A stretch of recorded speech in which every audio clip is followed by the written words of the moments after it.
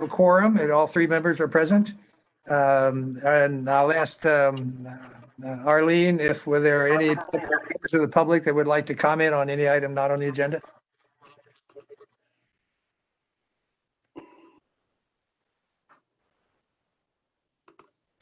Please use the raised hand icon or press *3 on your phone.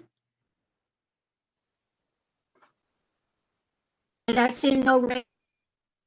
Chair Riley.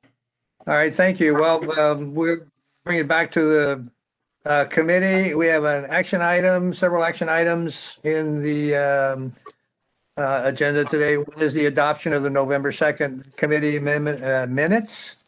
Is there any discussion by any member of the committee? Any comment? I move approval. I will second that. Okay, moved and seconded. I'm going to ask again if there are any comments from the public. Arlene?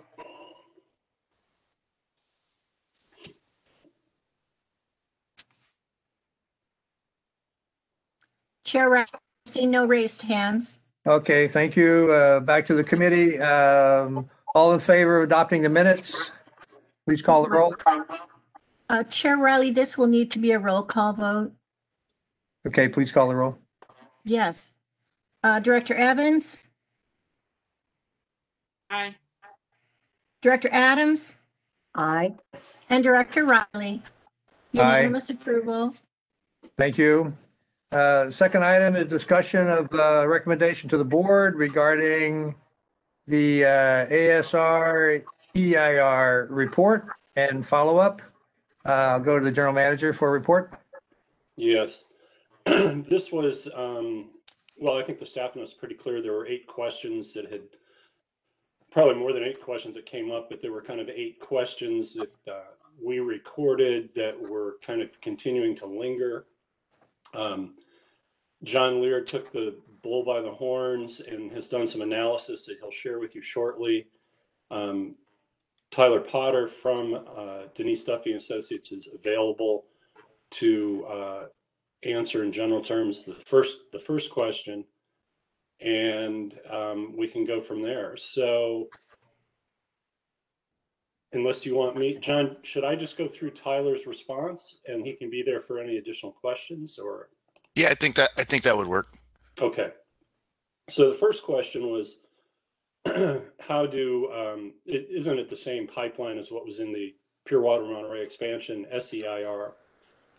And Tyler's response is that the SEIR entailed the construction and operation of a new pipeline from Hilby Avenue in General Jim Moore to the south to 2 new extraction wells referred to as EW3 and EW4 in the SEIR, the treatment facility and other related water distribution system improvements.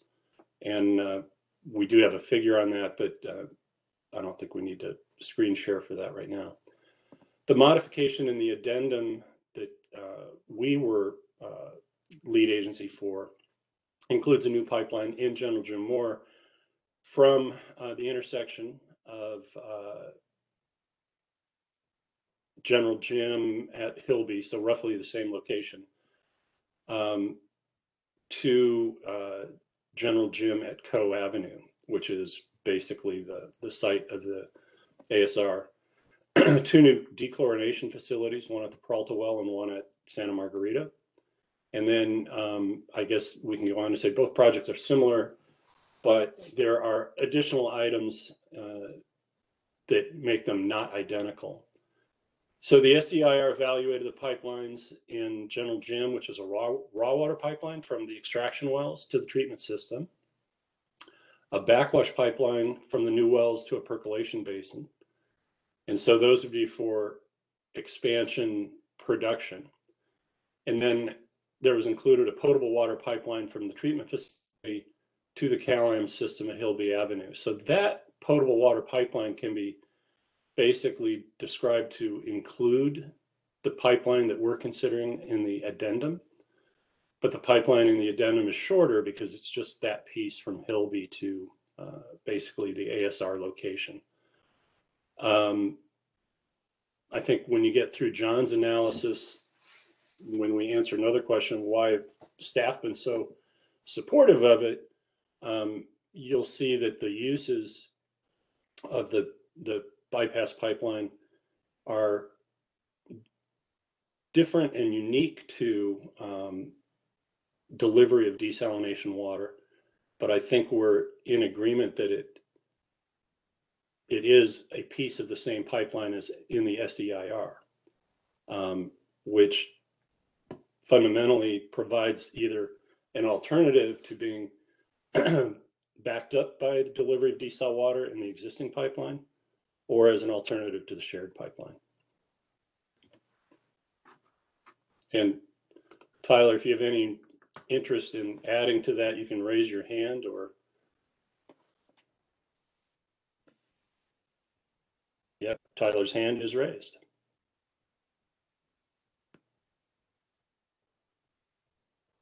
And Arlene is timing out while on mute.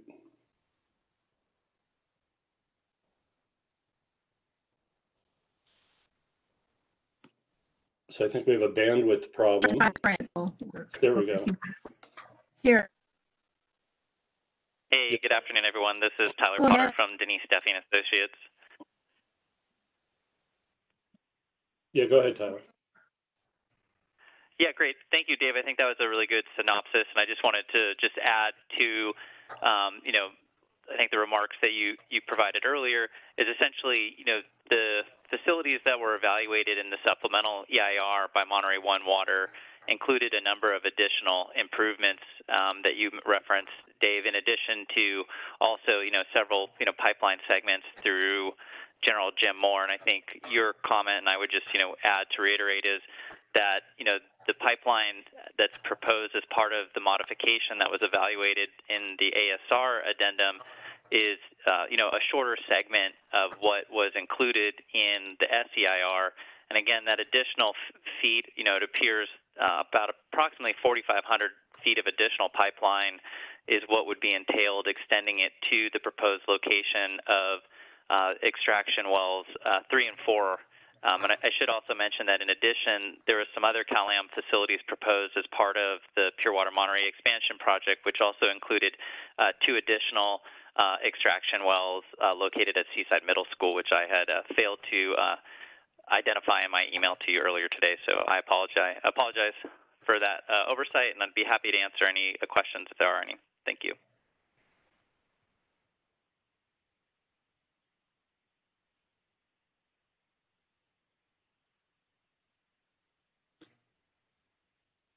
I'm going to, George. There you go. Okay, sorry. Are we in dialogue with staff right now for questions related to this? I mean, Dave, are there more presentations? That's all. But was John Lear going to add? You're muted, Dave. Of course. And the second question is, would the same bypass pipeline be needed anyway for Pure Water Monterey expansion? John, I think your conclusion is yes. I think your statement in the email you provided on Friday was this pipeline is necessary to utilize the water supply projects that we have today and not for future projects. I think that'll become more apparent as John gets into his summary for question 3, which is how many months a year and how frequent on a water year basis would this pipeline be needed and effective? So John, you want to? Yeah, thank you. Arlene, can you bring up the couple of slides that I prepared? Thank you.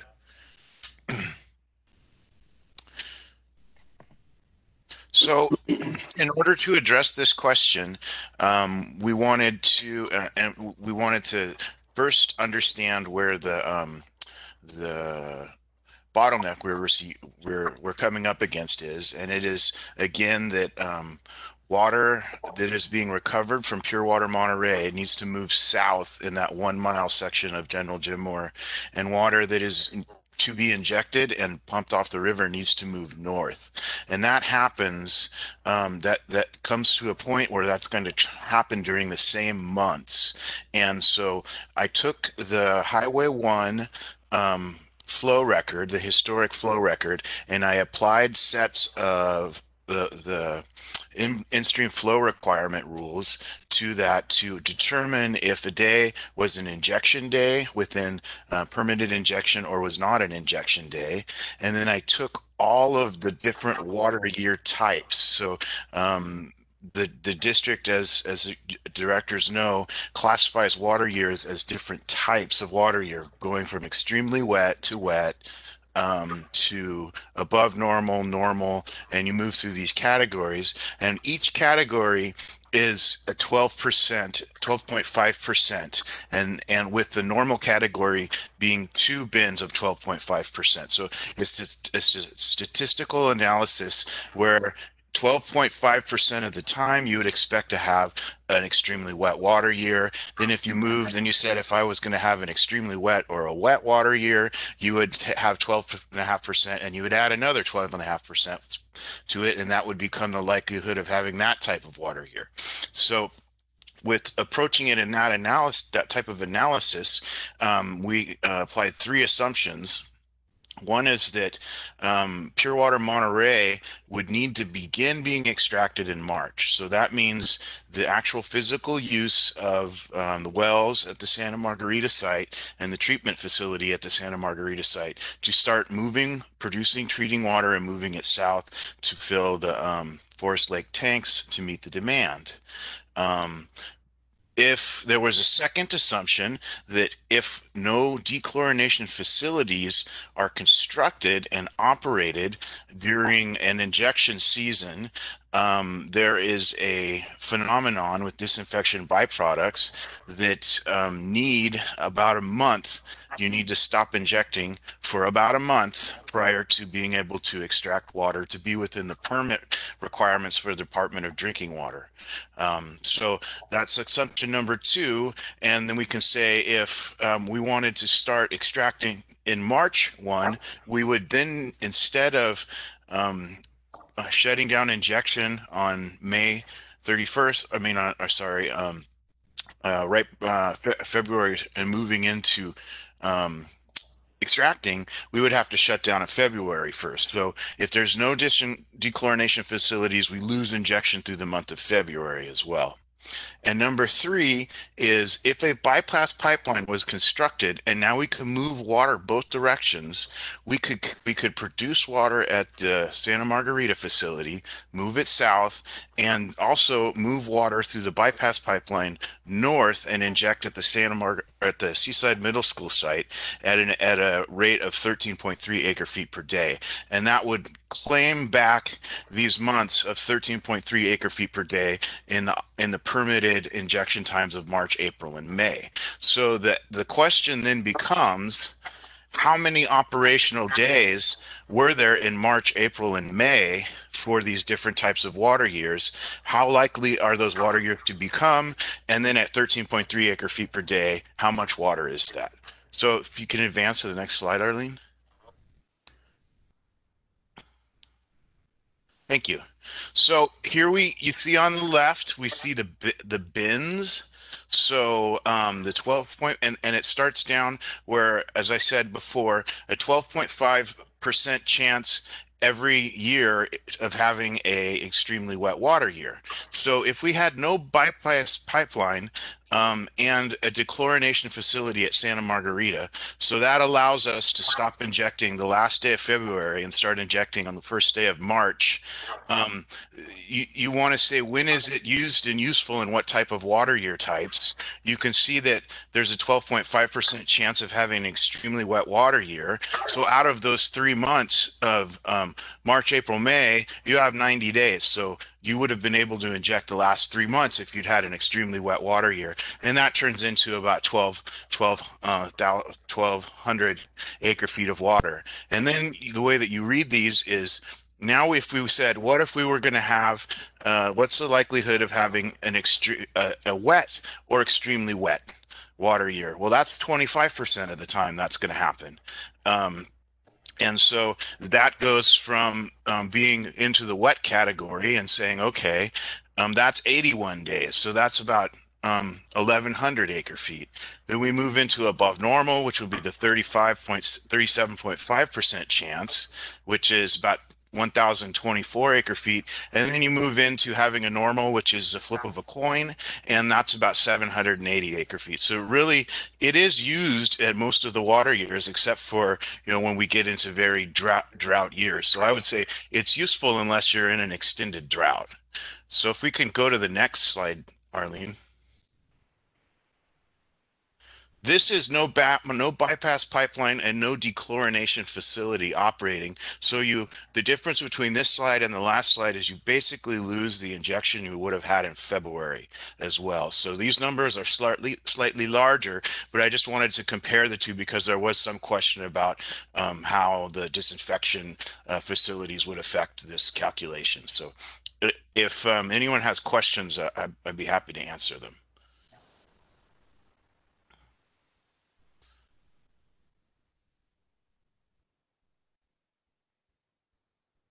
I think you're on mute, George. Clarify the loss of the month of February. By losing the month of February, we lose a month of injection opportunity, which means less water to the basin, right? Correct.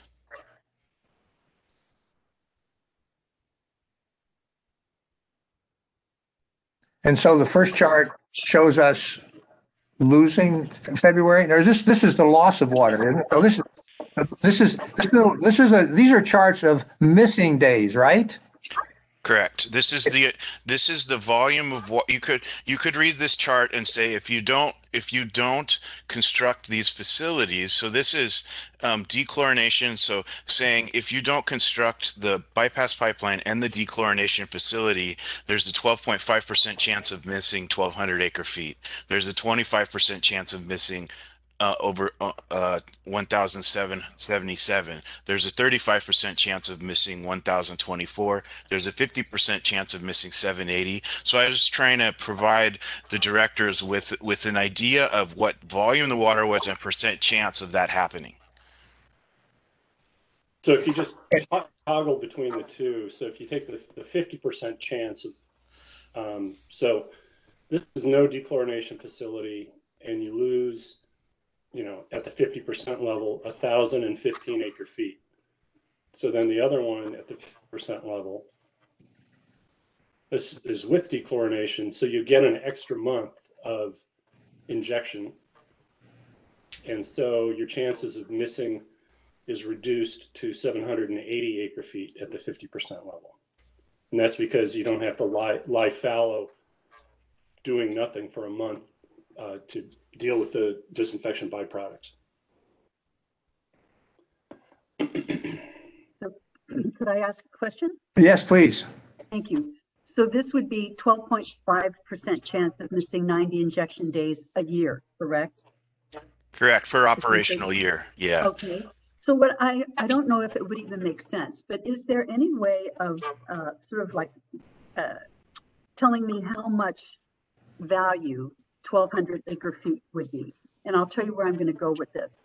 I'm wondering, again, does the cost of the pipeline validate the need for it?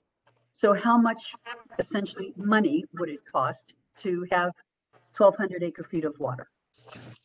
Is it possible to put a number on that? Yeah, John, did you get an answer from, I know Tim O'Halloran is on. Yeah, they're on the line. They can give us the thing. I would yield to you, Dave, on that question, because it almost matters when you ask that question. If you ask that question in water year 2022, and this amount of water allows you to not violate the adjudication decision or the CDO, that incremental value of obtaining this water may increase.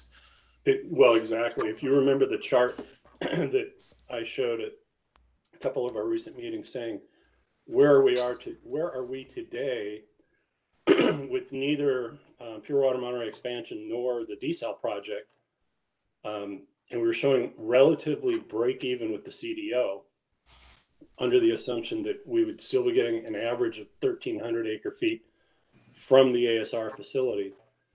And that 1,300 acre feet would be a combination of actual in and out during that same water year, as well as withdrawals of banked or saved ASR water. And so if we're in that mode, or we don't have a new permanent replacement supply, then on average, not having a 780 acre foot source of supply could mean that you fall into violating the CDO. So that's answer one on the, or answer part A on this, which is that could be invaluable.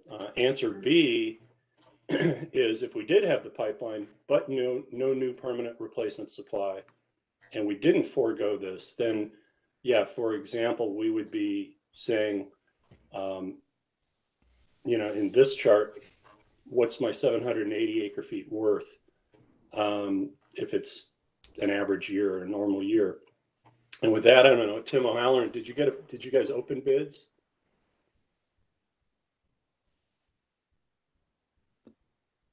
See if we can unmute Tim. I just unmuted you, Tim. Oh, thank you. Yeah, you know, we're still evaluating the bids. Our low bid is somewhere around $5.5 million. Yeah, and so the rule of thumb has always been you take that 5.5 million, so 5.5 times 13%, roughly, about $700,000 a year on the revenue requirement, $715,000. So it's in that $700,000 to $800,000 a year of additional revenue from ratepayers. You know, the current total revenue requirement in the Callahan main system is roughly, gosh, I won't get this right, maybe Catherine or Tim, but like 65, 70 million.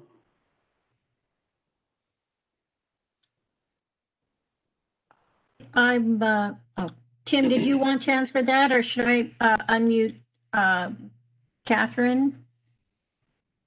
Yeah, I don't have the answer to that. Maybe Catherine does. Yeah, I see Ian's on as well at this point. I will unmute both of you, Catherine and Ian, to see if either of you can respond to that. I'm Catherine and sorry, Ian, you're both. Okay, go ahead, Kevin. Yeah. I'm sorry, I don't have the answer. Yeah. Dave, I think that's in the ballpark, 65 to 70. Yeah. Yep.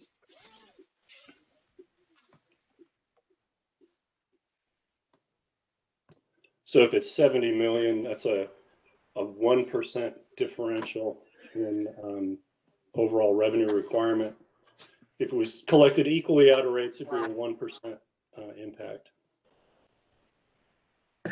Question, Dave, when you do this quick calculation to get 700,000, the amortization period is about what?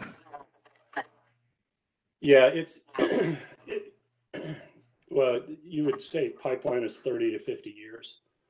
But it's kind of a little cheater rule of thumb that any capital project, when it gets turned into depreciation from rate base, it's usually, you know, it's almost like a capitalization rate in buying a business or buying real estate, you know, an ongoing business. So you basically say that in order to recover that, you know, rule of thumb is 13% per year, which is, Yeah, I'm not quite. period. Yeah. I'm not questioning the 13%. I'm questioning the amortization period. You said 30 to 50 years because it's a pipe. Yeah, I mean, that's how it would really be rate based. It's probably closer to 50 years. Mary, do you have a follow-up question on that, or you want to come back later?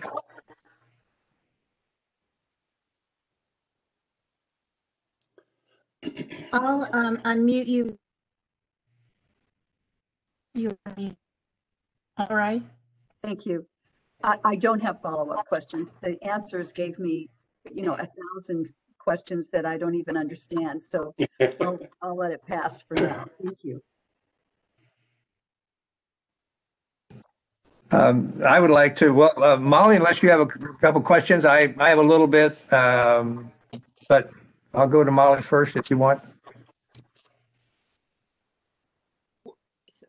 Thanks, Chair Riley.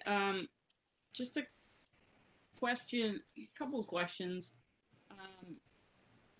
You know, maybe it's been asked and answered, but why are we only figuring this out now? Why wasn't this figured out as part of the ASR project to begin with?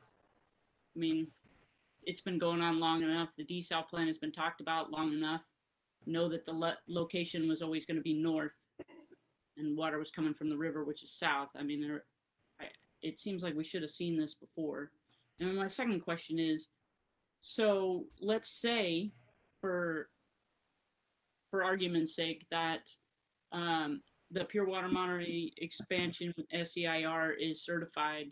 Is that pipeline still going to be built, or is just the additional distance that was not covered in this pipeline, would that be built? And if that's the case, how does that impact the environmental work that was done in the SEIR for that pipeline? Because it is my understanding that these two were looked at differently through different lenses in the EIRs. And now build this one, we being CalAm, if CalAm builds this one, and then they come back and they have to build the other one, they can't piecemeal it. So are we going to have a redundant pipeline? Those are really my questions at the moment. That's a really good set of questions. I see Tyler's unmuted. I think that the simple starting question is, if you took the SEIR, so if Monterey One Water certified, and none of the other expansion wells or treatment was desired at the time, could they just lift this little 1.3 mile piece of the pipeline from the pipeline that was approved or certified in the Pure Water SEIR?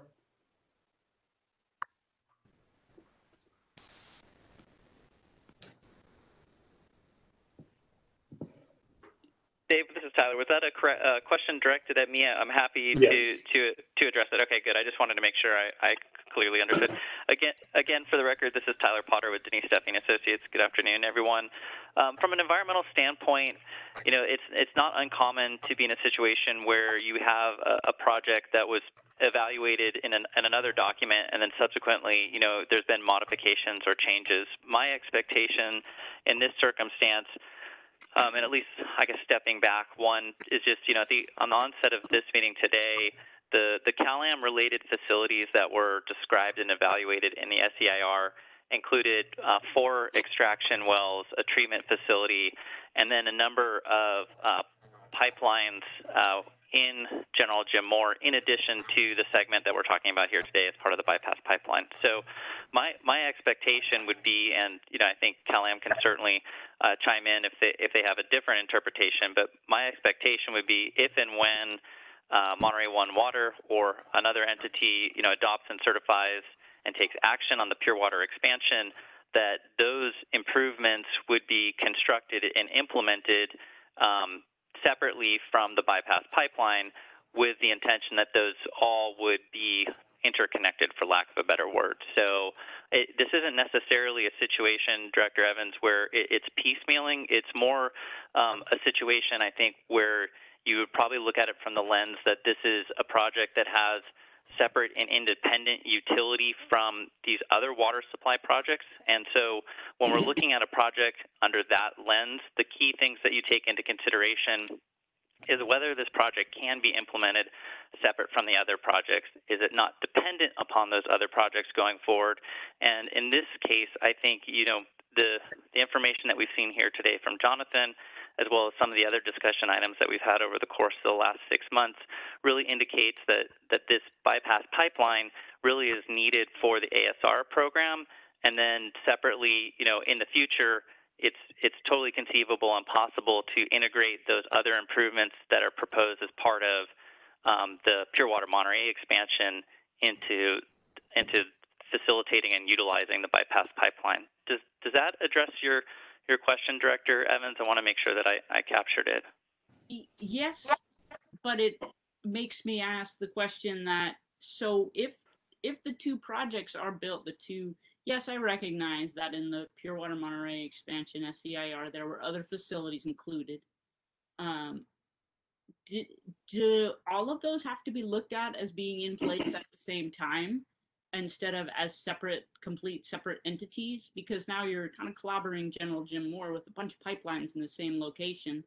And it always seems like when we talk about different projects, that we always have to compare them to other projects that are happening at the same time. And since these two were looked at essentially in a vacuum without dealing with the other being built, do they now have to go back and look at from an environmental standpoint of how that pipeline and the other appurtenances look from an environmental standpoint with the other project already in place? Yeah, that makes sense. And to your question, my answer would be, I wouldn't anticipate the need to go back and reevaluate anything that was already previously addressed within the context of Monterey 1 supplemental EIR.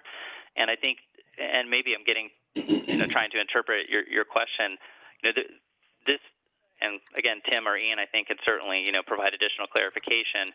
But I don't believe the bypass pipeline is necessarily intended as an additional pipeline. So you wouldn't be in a situation where the bypass pipeline is constructed, and then let's say the Pure Water Monterey expansion project moves forward, and then another pipeline is constructed along substantially the same alignment.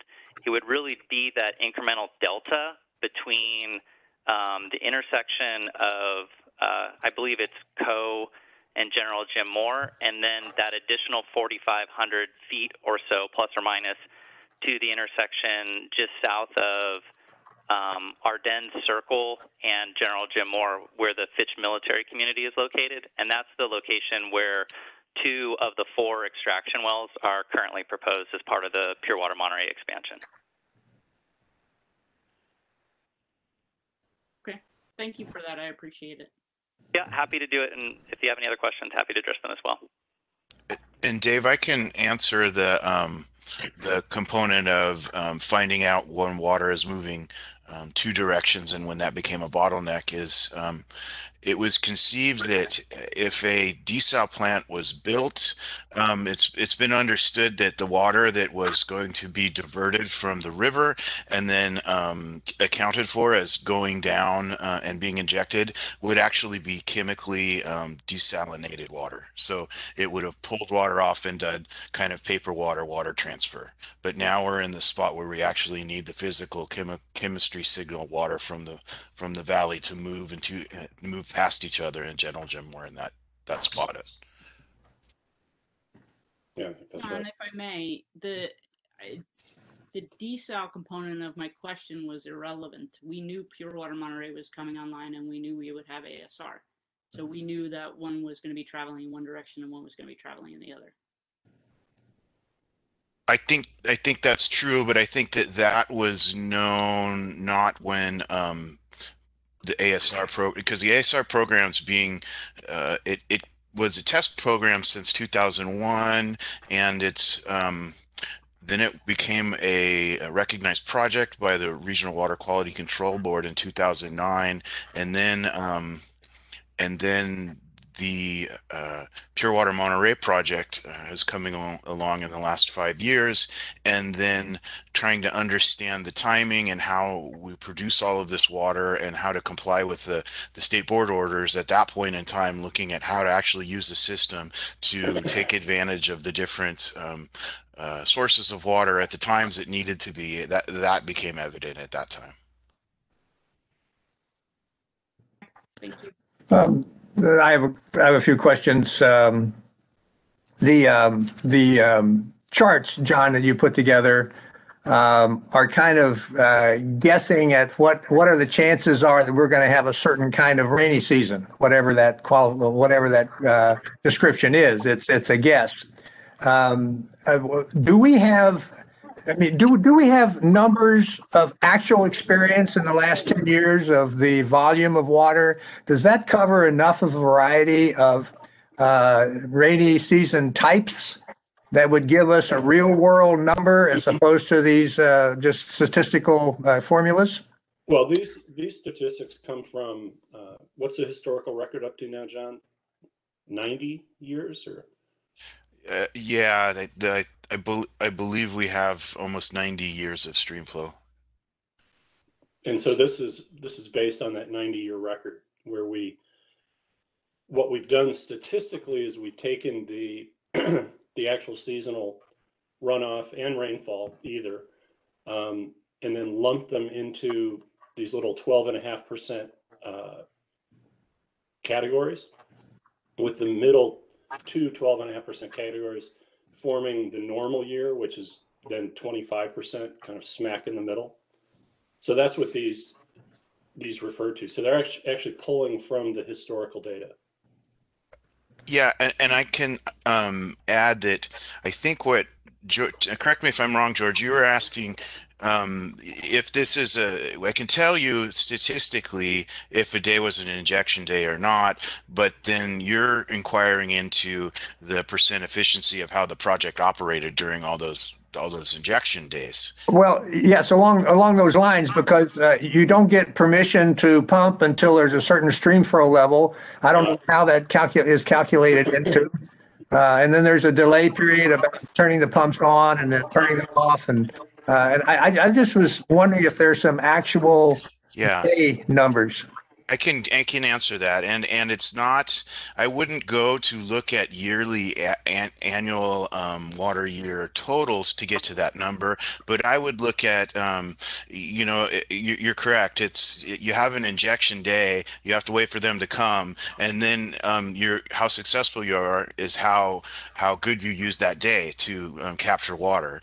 And so I can tell you that our permits are combined together 29 acre feet a day.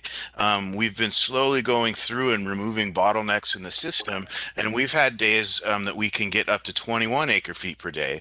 And so that definitely relies on every well in Carmel Valley working, and those days happen in February when demand and water demand and outside demand is low. But usually during this time we're averaging 17, 18 acre feet a day. This analysis assumes only 13 acre feet a day injecting at the Seaside Middle School site. So I would say that you would be able to function at 100% efficiency at 13 acre feet a day at one site. Okay, well, you've got you built in the margin of that I was looking for. I want to go away from the specifics here on the chart and go to a different set of questions. Why would we be approving a project when there are still two projects undecided yet? They're still in the pending stages, whether it's pure water expansion or desal. And don't those volumes have something to do with what this pipeline is all about? Well, let's make that a two-parter. With respect to the volumes, I'm not even sure the answer. John, do you have a sense of that?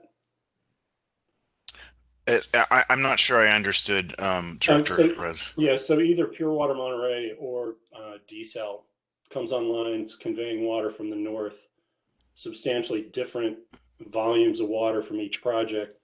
Does that have any impact on the decision? Wouldn't we want to know which project is coming first before doing a 1.3 mile bypass pipeline? And I think the short answer is no, because you can push more water through the same diameter pipeline, just at a different speed. But it's a really good question. The second part of that question, though, is because there's been so much confusion. I don't want to say confusion. So much disagreement over whether or not Cal-Am has capacity to move the desal water south. And Marina Coast Water District has said the shared pipeline does not have sufficient capacity, and therefore they don't have the southern component figured out. And that did appear in the letter that the Coastal Commission released on Thursday last week, which is this appears to be an unresolved issue. That is, that's more the question that should be answered, I think, first. And that's, I think, based on my read of board members individually, is why the recommendation was to just sit and wait on this at this point, because we're missing a building season, and wait and let the Coastal Commission, Coastal Development Permit resolve itself, and then bring this back in time for the 2022 water year. And I would say to Director Riley that this is a problem that I've found in the quarterly water budget planning that we do with CalAm. So it's not really a future which project problem that we're bringing to you. I'm bringing it to you as the infrastructure that's in the ground doesn't work unless you do this. So that was kind of my motivation. Well, and if I can pursue just a slightly different angle, this pipeline is expected to be in the same right of way as the Marina Coast Water District pipeline. What are the reasons that we couldn't, I don't know, jury rig, use Marina Coast pipeline for a period of time if they're willing to cooperate and make it available? Why couldn't we work something around that option rather than building a new pipeline that traverses the same street, same roadway, same right of way? Right, which is what we're doing currently. And I think it's just the volumes now of pure water extraction during the same time period of continued ASR injection have created a conflict in that little 1 mile, 1.3 mile area. And that conflict being the shared pipeline. I mean, that's really the pipeline that we're talking about can only go in one direction. Well, but what that means is that we would miss the opportunity to double up the bypass service for a period of time. Are you suggesting that if we were to use the Marina Coast pipeline, we would miss the opportunity of the other direction at some point? And that's what I'm looking at, is the odds of how much water are we risking not getting if that were in place. And you say that is in place, but what would we be missing? I think that goes back to Mary's original question. Well, yeah, it goes back to that whole percentage and water. So the 50% line is 780 acre feet as an example, which was with chlorination, I think.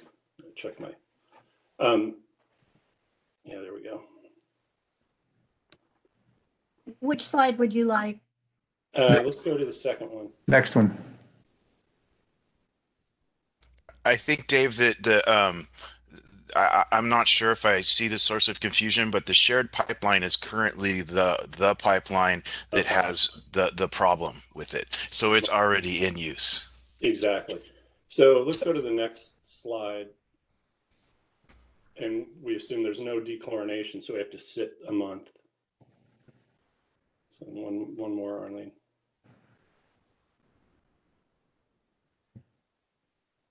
Okay. That's the last slide. I'll go up one. Right. So Yes. No, the next one. Yep. Yep. So there you'd be saying in a normal year, you've got a 50-50 chance of missing 1,015 acre feet. And so that's the risk. I mean, that's the current predicament. I just, Dave, I just have a hard time maybe with these numbers, but if we are averaging like 1,300 acre feet a year with ASR. And if we have a 50% chance, we're missing 1,000 acre feet. I mean, yet the numbers don't sit right with me. Yeah, and I can speak to that because when you look at the historic record of what the district has done since 2008, it doesn't take into account the build out of the 2 more well fields. So now you have a 4 well field. So you really need to start looking at the numbers beginning in 2017, because that's the actual facilities we have now, and those were the years where we had over 2,000 acre feet of injection, and so that does jive with a 2,000 acre foot year, and losing half of that year would be the 1,000. But John, are you suggesting that the ASR volume of water that's used in the calculations for supply be increased to over 2,000 acre feet? I'm not suggesting that. I'm just taking the number of days that fell within permits in these different times and multiplying them by 13 acre feet a day to just show what I believe would be existing conditions today if the pipeline were not to be built. So I'm not trying to forecast backwards or suggest different numbers for supply. Yeah, and the reason we've been using 1,300 is we keep envisioning a world in which, kind of what the Benito study showed for the SEIR, that we operate ASR on an annual basis currently, but you should really be operating it on an ongoing storage behind the dam kind of basis. And so if you have enough of those 2,000 acre feet years, but you're only quote unquote scheduling to take out 1,300, that you're building up the reservoir. And so then in the years where you only have 500 acre feet of injection or 300 acre feet of injection, or even 4 or 5 drought years in a row with 0 acre feet of injection, you'll have enough banked water that you can still achieve your 1,300 acre feet. So that's why that number kind of shows up on charts as average supply from ASR. Well, I just have a discomfort level with this, but as much related to not knowing what the future really looks like in terms of supply. I mean, it seems to me we ought to know more about the supply sources before we start filling in all the places where we have little problem areas, as opposed to trying to fill in problem areas and still not know about the water supply volumes. I mean, that's a key concern of mine, and I just feel better knowing more about where the bigger picture is, as opposed to this management bottleneck issue. And I do feel like this project has been through several iterations without having in my mind, a clear understanding of what's the difference between them. I hear you, John, and I hear you, Dave, too, about trying to cover the questions that we're all asking. But I still feel like it's a project that's looking for the right justification, as opposed to having the right justification up front and then ending up with a project. That's kind of my problem with the way it's been presented and how many cycles it's gone through, and how many schematics we look at that are modestly different, but different. And that's the way it looks to me, like it's a project looking for a full justification. I'm not at the justification level yet. Understood. Okay. Well, I would be willing to delay this, postpone it. Is there a way that it could be denied without prejudice, or some version of a legal standing that without prejudice, so that it can come back if the justification kind of hangs together and with all the logic that I think I'm looking for? And I'm just, as opposed to just, Director Riley? Yes. You don't need to act on this. You can just defer it, continue it to a date certain or to a date uncertain. I don't suggest that you to actually take an action to deny, because that just becomes part of the administrative record, and that makes it harder to defend if in fact we go down this path. So we can simply table it. Absolutely. You can table it. You can table it for indefinitely. You can table it for a period of months or longer. well, I think I would prefer then to table it indefinitely until we learn more. And we don't know. We can't predict that. I mean, maybe it'll be early next year, maybe it'll be in the middle of next year. But I see some, I don't see a time frame on bringing it back because it depends on other things happening before we bring it back. So there were a few more questions that were not answered. Yeah, and we didn't really have a chance to get number 8 answered, which is, why wouldn't Cal-Am want to do some of the things that Roger Masuda has suggested? I'll be honest with you, we haven't even gotten completely through the myriad of reports and letters that Marina Coast Water District's put together. So that one's still out there. Do we have an answer to number 5? Yeah, that was, I think Tim O'Halloran spoke up about $5.5 million is the lowest qualified bid, but they haven't confirmed that it's the winning bid. Okay. And so that was the, approximately 1% on the rate base. Got it. Okay. 5.5, I think he said million was the ballpark low bid. And Dave, if I may, I did have a brief conversation with the State Water Rights Control Board, and they did verify that if a process were started, it would to do any of these changes to water rights, that the water rights holder should expect a 3 to 5 year time frame for that if it were successful. Yeah. That was the other permits, right? That was being discussed?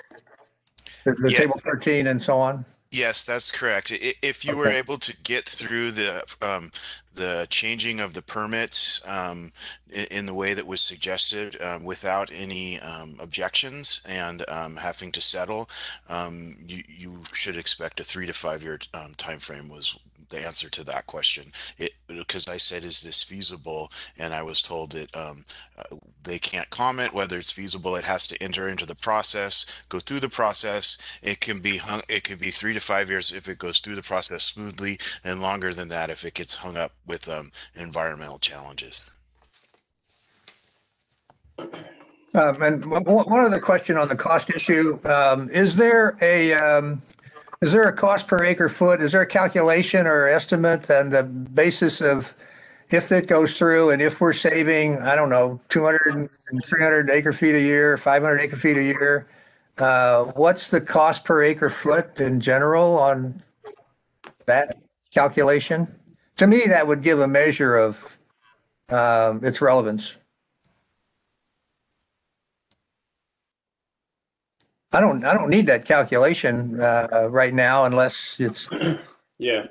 So if you assume about $715,000 a year, and it got you an additional 500 acre feet, that'd be $1,430 per acre foot of investment, which is consistent with the phase 1 ASR overall production cost at,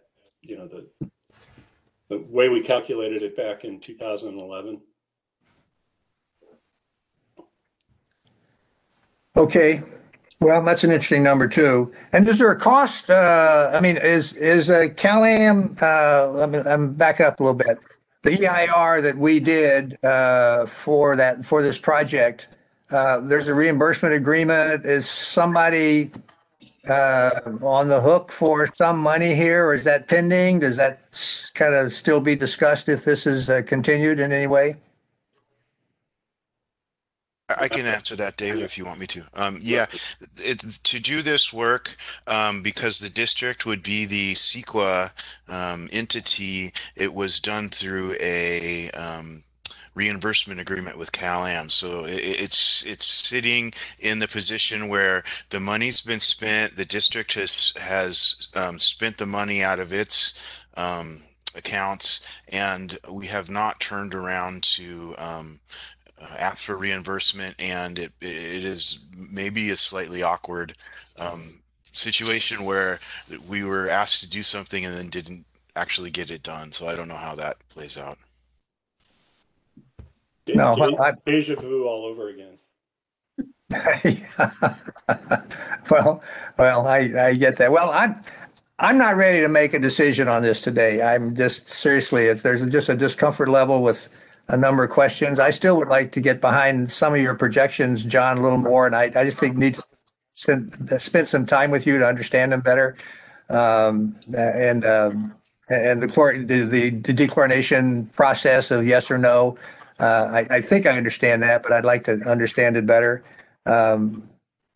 Anyway, I'm not prepared to vote on it, but I'm prepared to continue it if I don't know what the other committee members think. I feel we should just table it for the time being. We can always bring it back. I agree with you, George. I feel, I'm at cross purposes with this in some ways. At any rate, I just feel like we should table it. I don't think Mr. Chairman, in that case, a motion to table would be in order. Okay, well, I'll ask for a motion and we'll see. Okay. I move to table this until a later date, undetermined. And I'll second it for discussion. So let's take it out to the public and see if there are any public comments.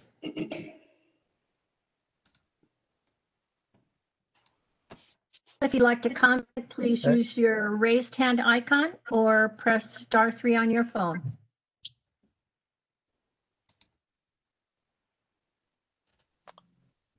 Hi, Arlene. This is Ian. Can you hear me? I don't have a raised hand on my phone. Okay, Ian. Oh, there it is, raised hand. We can hear you. Okay. Hey, thank you. Ian Crooks with Cal-Am. Yeah, thanks for the robust discussion here tonight. I think it was good and hit on a lot of various items. I guess maybe in my own mind, I come at it from a different lens than what's being discussed.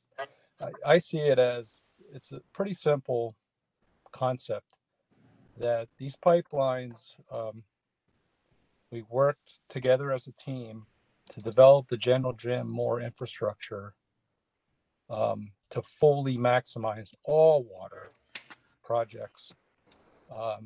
And particularly, we really made it concrete in terms of the Pure Water Monterey expansion EIR. So these facilities were all identified.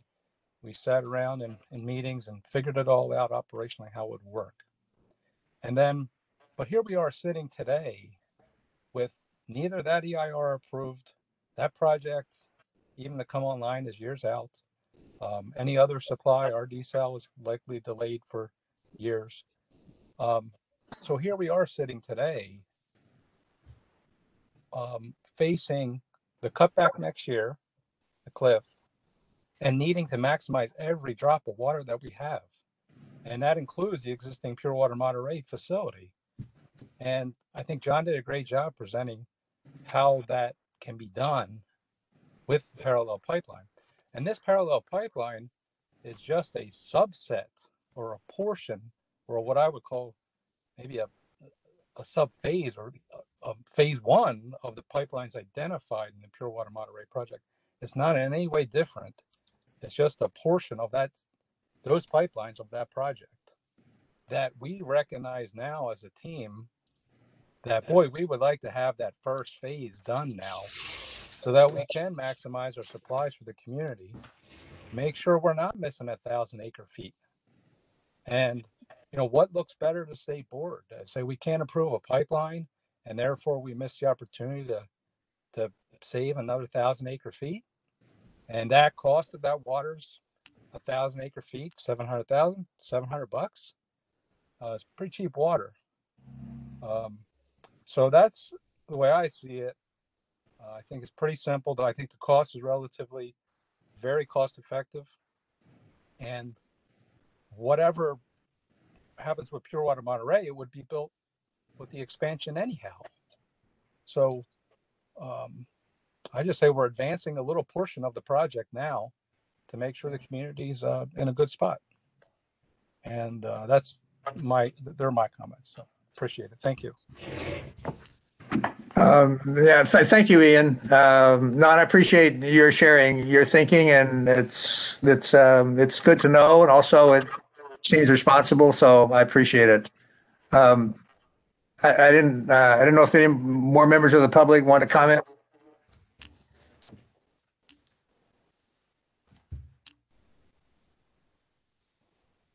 I see no other raised hands. Okay, Chair we'll bring it back to the committee and ask for more discussion at all, or if Molly, you want to add anything, or else I'm going to call for a vote. Thank you. I do want to add, so I've had questions on this project, and I've had questions a long time, and I think that while all my questions are not answered, I think that there has been enough that I've heard today that clarifies this project for me. I am uncomfortable with kicking this down the road to a date uncertain, considering the fact that this is impacting two of our projects, Pure Water Monterey and ASR, and allowing us to maximize both of them. It seems like a kind of a ridiculous thing to keep kicking this down the road. I understand we have concerns about the cost and the value and all of that, but I think John laid it out pretty clearly that there's a significant chance that we could be missing out on a good amount of water by not doing this. And I think it's something that the full board should take up sooner rather than later. So while I would like to see more answers to these questions, because I still want to know some of these that are left on the list that we didn't talk about, and that Dave Stoll had indicated we don't have answers to yet. And Marina Coast has put some time in getting us some answers. I think it would be worth revisiting it, but I don't agree with the idea to delay it to some date uncertain and wait to hear what happens with other things. I wouldn't mind a 1 month delay to get a good review in with Marina Coast's documentation and all of that. But really, we're looking at our projects, and as Ian said, trying to maximize the amount of water that we can get for this community, while other things may be in limbo. That's my 2 cents. Okay, well, thank you. I'm going to call for the vote on an indefinite extension, but it's up to the committee if we want to accelerate it back up, I think. And I think, Dave, I'm going to share this, even though it's not scheduled yet. The strategic discussion, the strategic planning workshop is still out there. It should be early next year. I think getting the new board members involved in what our priorities are going forward, this could very easily be on that agenda and maybe a key issue if that's going to be early enough. I'm just wondering, is this approximately March, do you think? I'm just guessing. Let's go first to Director Adams, and then I'll try to summarize, including that. You're on mute.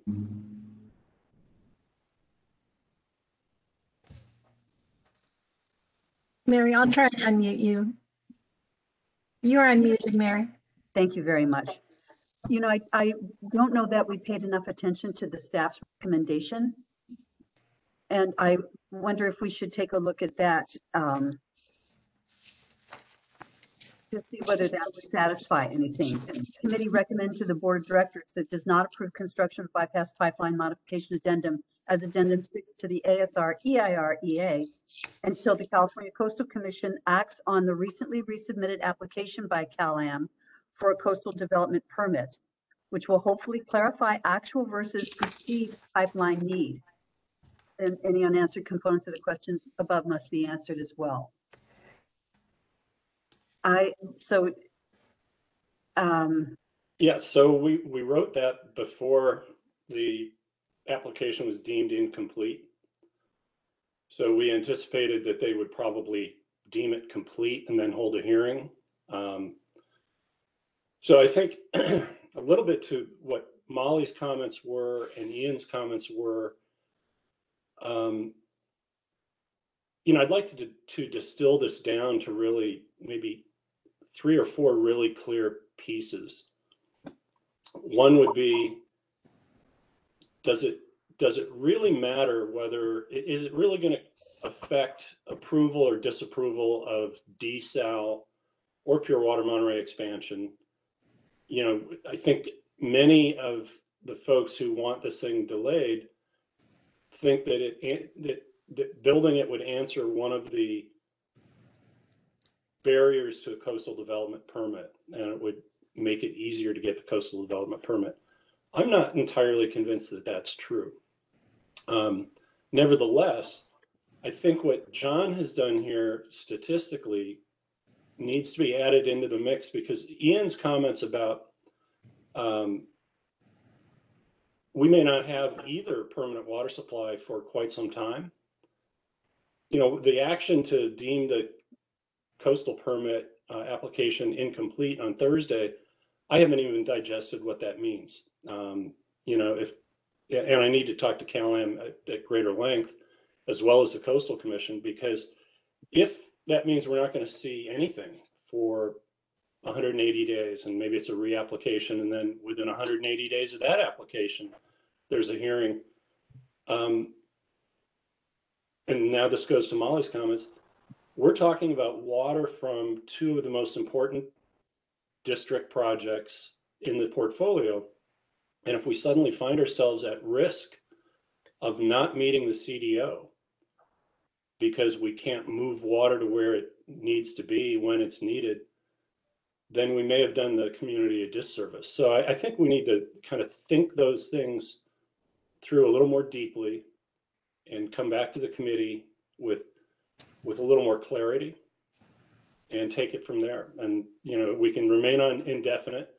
I think the timeline probably does fit George's comment about strategic planning, in that, that's got to happen in January with the new directors, so that we can do follow-up in February, and then any budget impacts have to be folded in March. So it'll probably be late January, but Dr. Garcia needs to figure out how to do it via video conferencing, and we haven't had an in-depth conversation on that yet.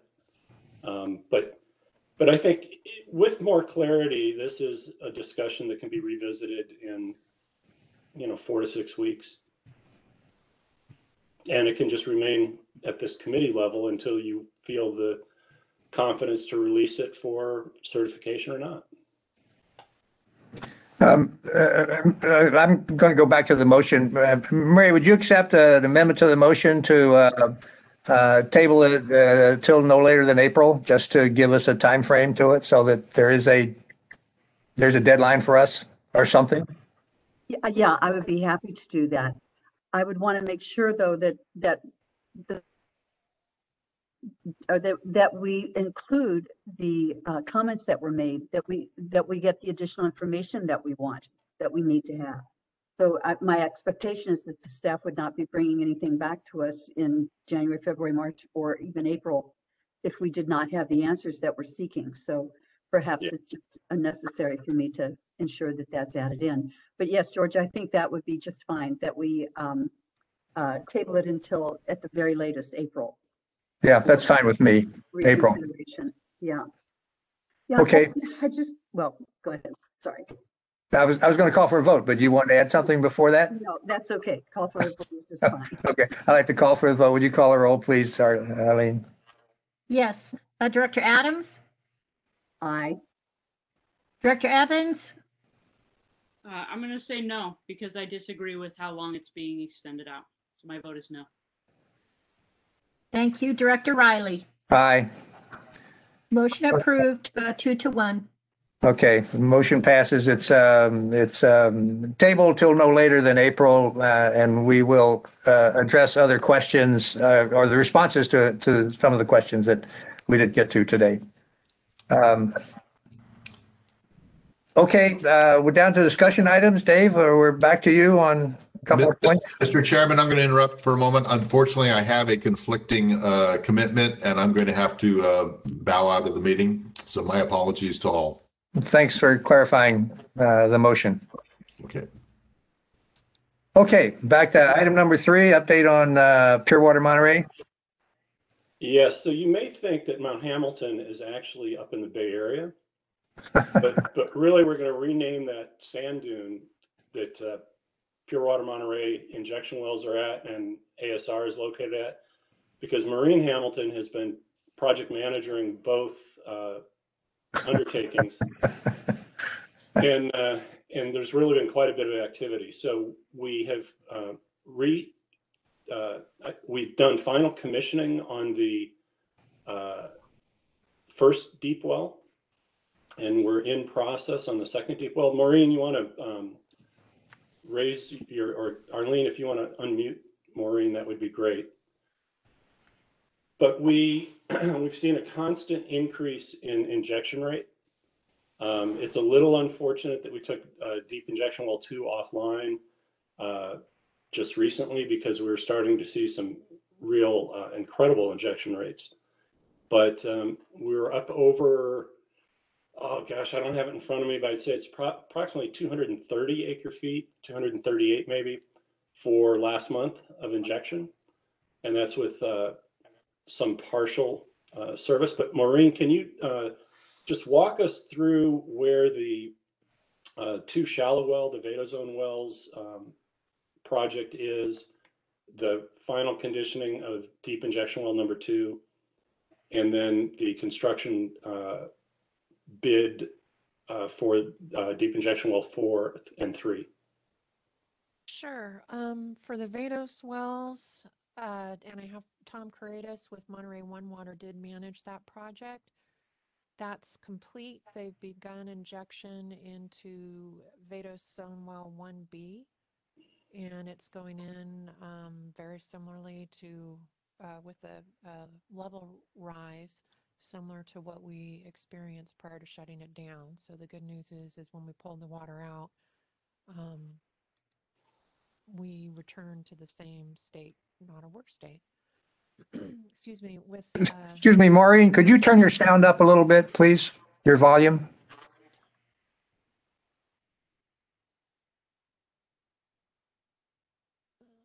Or just speak with more gusto. Yeah. Dave, where is the volume again? I don't use this enough to. It would be your actual machine's microphone. I don't think it's a choice in. No, it's under settings. Here we go. Yeah, audio devices. Microphone. Is this better? The input volume's all the way up to max. Is this any better? George, you're muted. Is this volume any better? Speak as loud as you Boldly can, as I Maureen. can. Okay, I will do There you that. go. I apologize. For deep injection well 2 final commissioning, the video, we video it first which kind of informs the next steps that we're going to perform. We were able to save a couple days because there was, as expected, little to no growth on the well screens, so we didn't have to brush them. They dry swabbed the wells, and we found that a good portion of the sand production was coming from the bottom part of the well. So that also is going to inform some of the work that we have yet to do. They added the acid. We had much better pH control. The acid is there to dissolve any precipitates and kill any biogrowth. And just today we started pumping that out. We're using a different removal method for this well for a couple of reasons. One is the well depth doesn't have enough static water level.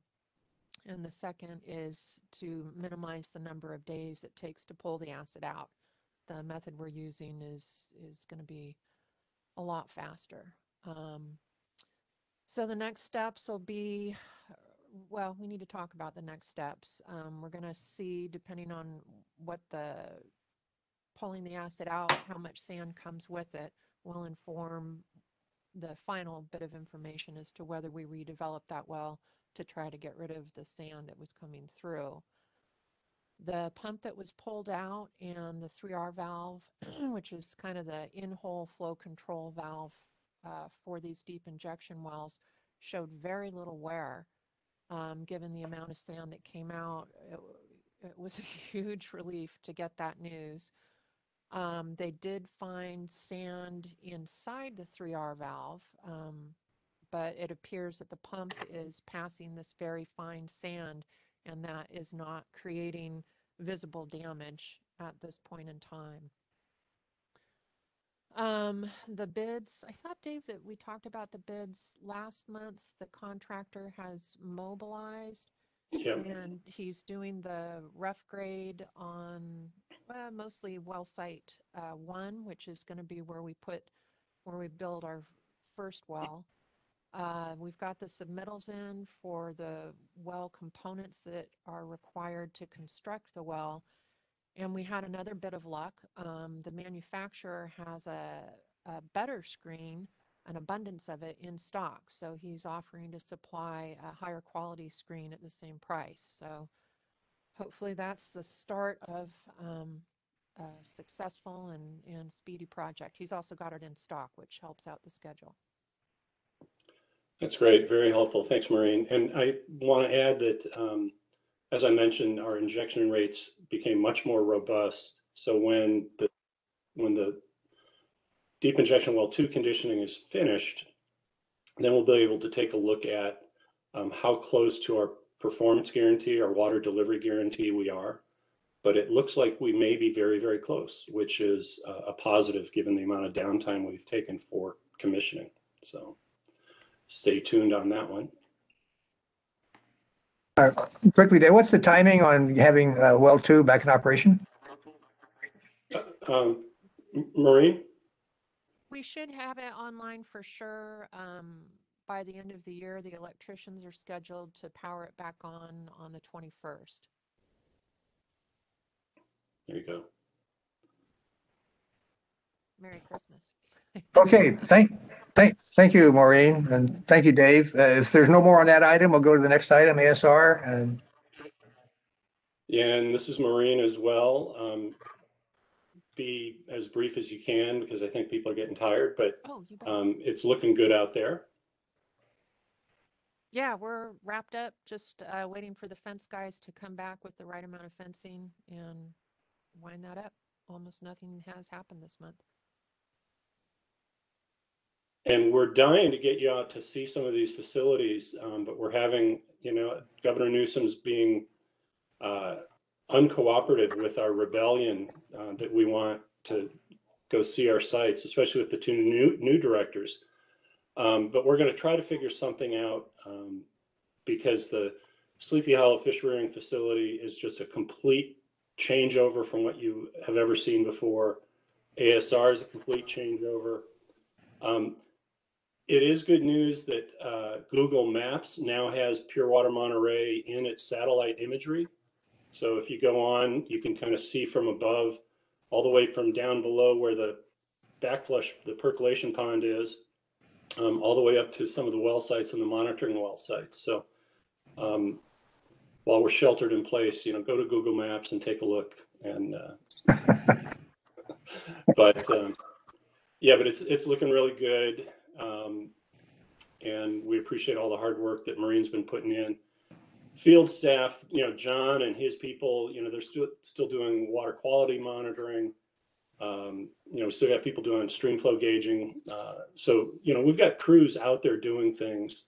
It hasn't been a holiday, but, we're into our 9th month of supposed shelter in place. And these people have had to be out there on the front lines. And it's not always been easy when, some of the subcontractors have contracted COVID and so forth. So we're doing pretty good. And the projects are looking beautiful. So. And you had to be out on some of the firefighting expeditions as well. Yep. Yeah. Whenever I have to go out for essential travel, I try to work it so I can come through General Jim Moore Boulevard just to look at the buildings. They look so great, and I know what they are, and it's very exciting. I take people on little tours just to drive them past it. Good, good. Last question is, the last item, are there any suggestions on future agendas for comment? I've got one question, Dave. I'm been active on the Water Master. I want to raise a question about reimagining the replenishment fund, which is related to supply in the Seaside Groundwater Basin. I'm just wondering how to treat that question that I have, and I don't know if it would be a committee question. Should I just talk to you offline? What? Yeah, sure. And, I can spend time with John and figure out if it's something that this committee should look at or not. But yeah. Oh, okay. I'll be in touch online. Okay, there's nothing more. Ron, thank you all. Thank you, Maureen. Thank you, Ian. Thank you, John, and thank you, everybody. Meeting adjourned. Molly, are you in New York?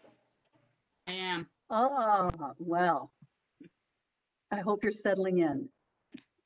I saw John had Leary had his hand up. Do you have something to add? I think he was waving goodbye.